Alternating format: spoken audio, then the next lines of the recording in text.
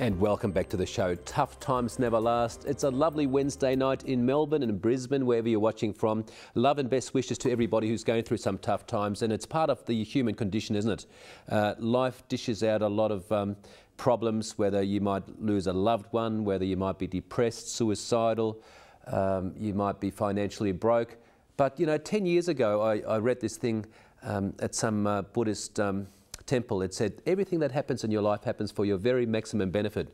Not that there's something great in it, but that everything happens for your very maximum benefit, even those tough knocks in life. And I've adopted that philosophy over the last 10 or 15 years, and it makes life such an exciting journey, because all the challenges, you think, well, this is by design, that we're all here to become wiser, stronger, and just have a bit more fun.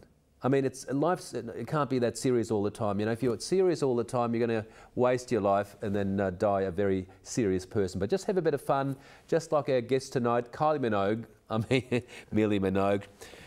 You're having a lot of fun, you know. You've got a lovely smile. You love people, but you don't care about the knockers. And there must be a few knockers when you're on stage. Oh, yes, yeah, always. Yeah, everyone's got something to say, and they try to be the sort of hero of the room, and sort of, you know, they think it's funny, but it's not. It's just quite boring. And I really, really dislike backstabbers, you know, cyberbullying, work bullying. I really think it's disgraceful, and it's usually people with small penises who backstab. And, you know, you get it in all professions, but people who want to put other people down. Yeah, it's just, a lot of the time it's jealousy. It's jealousy, and it's, you know, it wouldn't be nice if we could all be peaceful and loving towards each other, and very non-judgmental. I love Buddhism.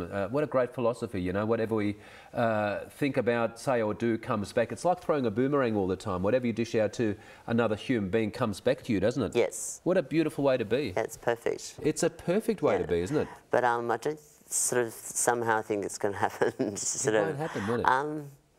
Yeah, it's bizarre. It is bizarre. I walk around the courts and no one's smiling. Everyone's serious, and they're all like closed books. And no I one's think smiling. as the years go on, it's getting worse. Yeah. Like, you know, people are resorting to sort of like, okay, people want to make $1 quickly, so they resort to sort of like illegal things and think they're not going to get caught, or, you know, sort of drugs or something like that, and they end up sort of stuffing their whole life up. So good point. That's exactly right, folks. People, you know, go to the prisons, and people in there, they come out and they think we'll commit another crime and get away with it this time. But you never do, because it's so simple. Every action has a reaction. What you put into life, you get out of life. And it's that simple.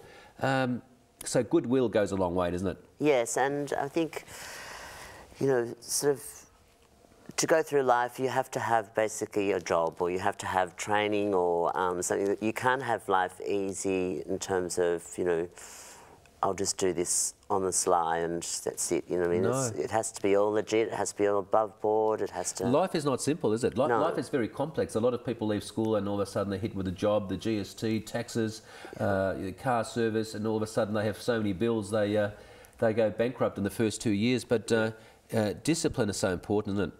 Yes, I think, and drive as well. Yeah, and you've certainly got that. Tell me, how did you meet Kylie Minogue? It was just basically, I was working in a club here in Melbourne years ago called Three Faces, and I'm doing a show, and she just came in one night and saw the show, loved it, came backstage, commented, and then sort of said, oh, we'll be in touch, basically, because you know, you really impressed me that much. So that's when I got the phone call to be in her coffee table book, you know, photos and little story, and then You superstar. it sort of all ravelled on from there. So That's lovely. And yeah, you've become friends. Yeah. With her family as well, and like a great praise from her. So which is good in terms of, you know, it's good for business, and of course. And when she was going through her medical problems, you must have felt for her. Yeah, well, I didn't do any shows in that time, so because I thought, you know, I felt guilty sort of making money off her when she's in a, of course, in a illness at the time. So of course, Molly Meldrum, you've worked with him as well? Yes, yeah, he's an old dear friend as well. So, Yeah. worked with him at Heat nightclub on a Sunday. Of course. Yeah, and that was for a few years, yeah. We were just talking about the Bojangles before. Remember the old Bojangles on the St Kilda beach there? Back in those days, I was a young copper with an ego working at St Kilda when I was 18, 19, 20. And Bojangles was always an interesting place, wasn't it? Oh, it was rough. It's sort of like the Underbelly, sort of. Yeah. It was like one of those scenes out of Underbelly. Yeah.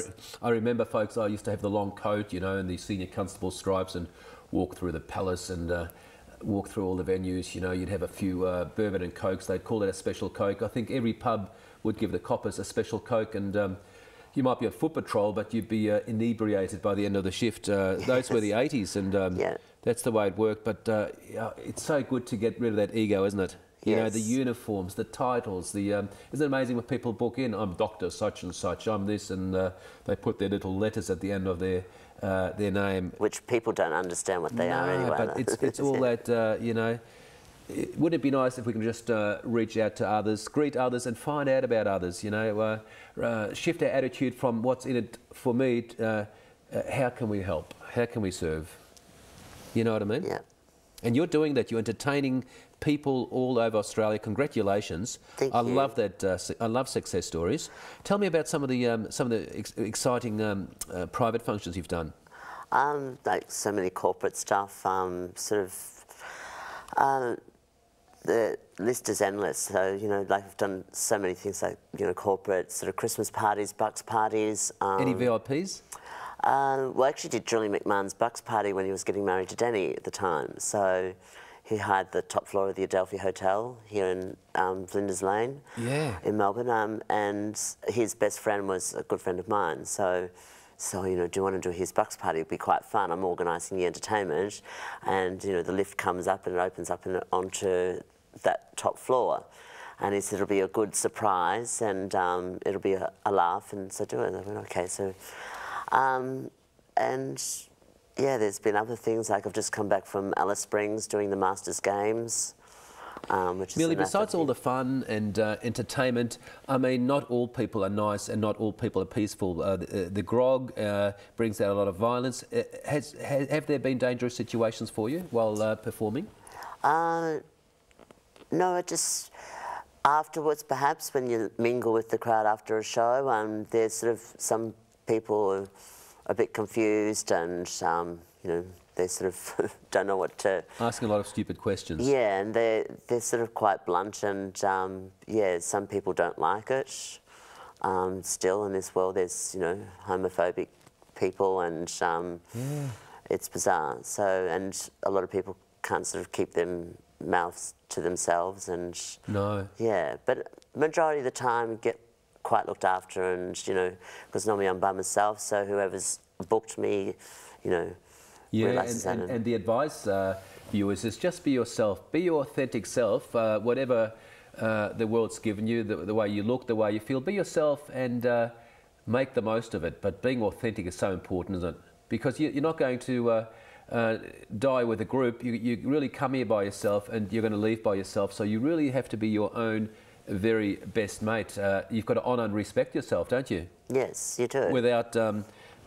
being vain, without having a big ego, I suppose. Well, you basically have to be confident and proud of yourself, because that is projected to, like, say, like the first time you meet someone, first impressions count.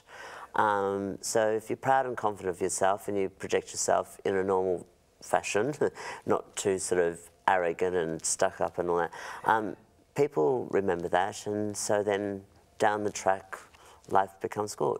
Life becomes good. Isn't that amazing? That's exactly right. We don't want stuck-up people. We don't want people with egos. We don't want people to say they live in a $5 million home and this is my new car. I mean, wealth is great. It's fantastic. It makes life so much more joyful. But we don't want this comparison business. There's so many people out there who are on a competitive plane. They're always competing against the Joneses. They're never happy. They go through life being unhappy. And what we really must remember is just be yourself and be on a creative plane. Create your own life. If you want to live in the bush in a caravan, fantastic, you know. But really do follow your own journey and be good to others. Smile a bit more and reach out, and you can even hug people. Like Henry over here, who's coming over shortly. Love and best wishes. He sends love and best wishes to everybody, and that's where I get it from, you know. But we'll talk about your success story after the next break, Millie. Sure. Back very shortly.